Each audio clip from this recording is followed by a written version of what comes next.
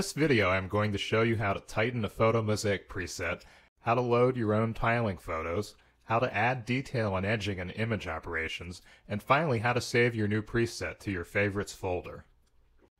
Mosaic presets are found in the Paint Synthesizer mode under the Auto Paint collection. There are several types of mosaic preset categories. For this training video series, we are going to look at the Photomosaic presets and how to edit them. I'm going to pick this first preset and let it run. This is not ideal for this particular source image, so we will make the tiles smaller to bring in more detail. And then I'm going to change the folder of tile images to CAD images.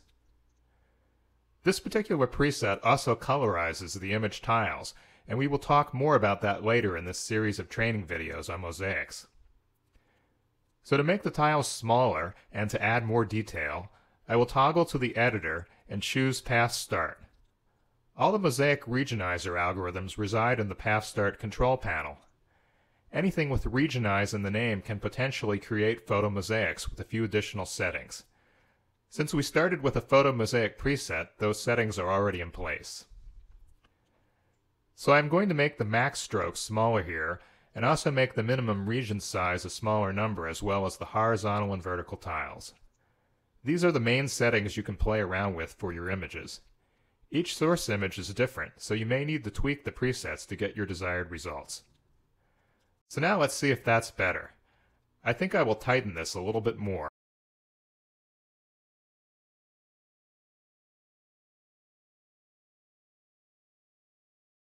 And now take a look. I like that, but I don't want to use these images on my particular CAD source image, so I'm going to point to a new folder of CAD images instead by choosing File, Paint Synthesizer, New Image Folder Brush, and then choose a CAD image folder I made. Now I will try it again by pressing the Action button. Please note that you should keep your tile images below 500 by 500 pixels as a general rule. The larger the tile images, the slower Studio Artist will run, and you generally will not need the larger images for tiling. You can also manually touch up your mosaics.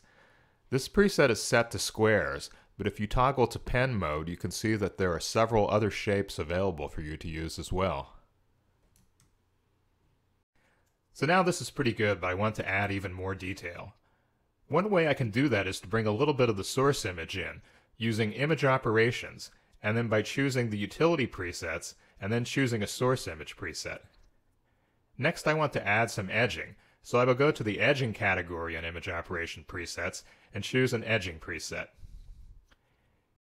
You can of course make a paint action sequence preset of the three presets we just used, but instead I am just going to save the mosaic paint preset I just edited in my favorites by holding down the Control key on Mac, or on Windows this would be a right click, and then clicking in the preset window. And now I will save this preset to my favorites. In the next video in this series on mosaics, we will talk about how to colorize your tile images for photomosaics.